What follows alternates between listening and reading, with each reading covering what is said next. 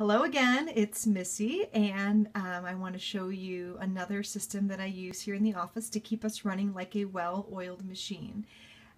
Again, we moved our office earlier this year, and I knew with a bigger office and more employees and more patients, I knew that we would need crystal clear communication. And I firmly believe that an office that's a well-oiled machine really takes a whole team. And so it's helpful for everyone to know what's expected and what's going on. That way they can all participate. And it's all out there in the open so everyone knows who's responsible for what. No questions asked. So again, we're going to start with the iCloud, and we're going to talk about the calendar. And yes, that is today, Wednesday, December 31st. That's New Year's Eve.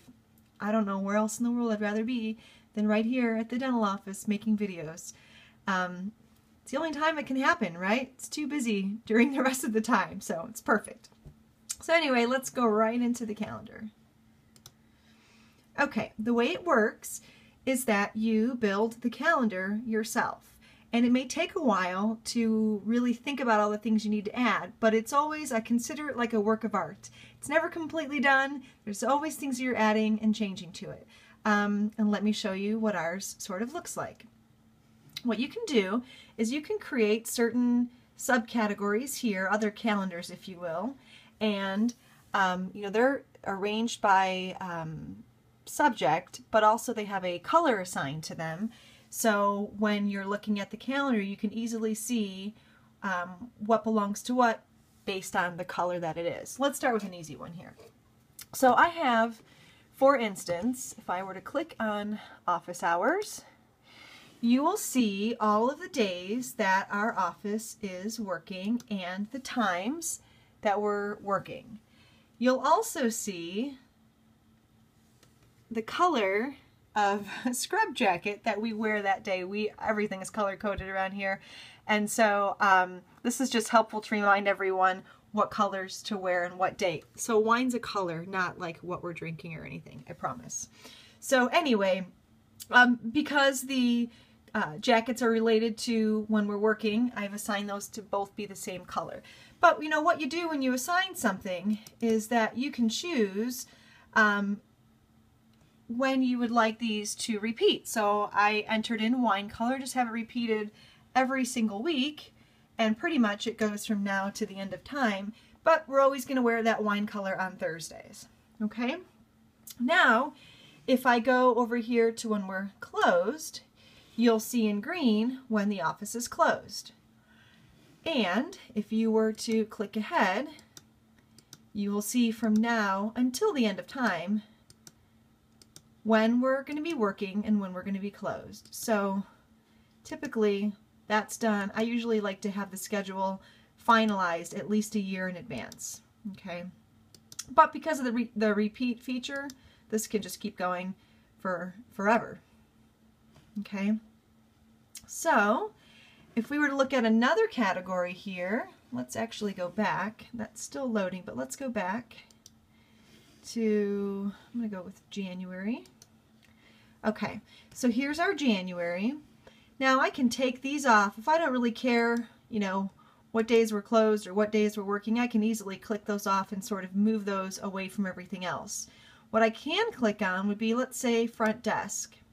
Well, there are certain things that we like to do throughout the month, and when things get busy, they're easy to overlook, and I don't want to forget about those things. So typically we write those on the calendar, and then there are reminders to get those things done. Now if you notice, front desk has these things in yellow assigned, but we're closed on those days, except that she and I are still here getting the phones and taking care of office stuff. So typically I like to assign things to those days that I know are easier to get to when there aren't patients here. So, you know, think about those kinds of things when you're deciding what you want to schedule on certain days.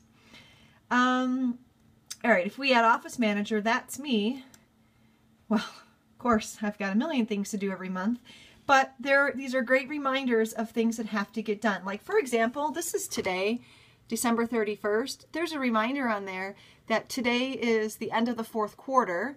It's a reminder for me that I need to write an office blog and a Next Step Dental Resource blog. It's a reminder that I have to send our quarterly tax information to the accountant. That's Donna. She's our accountant.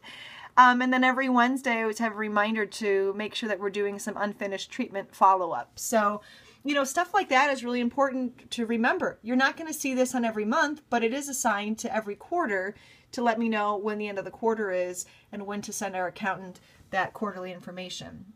You'll also find things like our bills.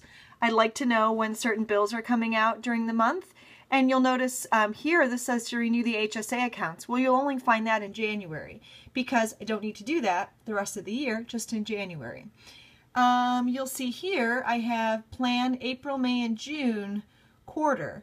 Well, I bet if you flip ahead 3 months, you'll see plan July, August, and September quarter. Right? So those are reminders to me to stay on top of those things. And I bet if you look at next January, there will be a reminder to plan April, May, and June in January 2016. So that's one of those things that repeats there every year. So that's pretty cool, right? There's a lot of things that happen in certain months that maybe don't happen in other months, and having this calendar as a reminder to do those things is huge. Like, for example, oh, you know what? That's on the next one here. Staff participation. Well, I like to include things like their birthdays, and in blue here that they have to help me with the supply order and inventory stuff. Once a month we do an in-service, so that those are always planned out when we're going to be doing those team meetings.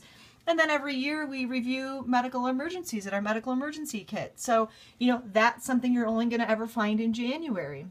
You may see something else different in June or July. You may see things about, you know, reminders to me on when I need to do someone's review, or when someone's dental license, radiology license, or hygienist license expires, or whatever. You know, those sorts of things are sprinkled all throughout this calendar. And again, the beauty of it is that you can adjust when you'd like things to repeat, so that way they're always on your calendar and you don't have to really think about it anymore.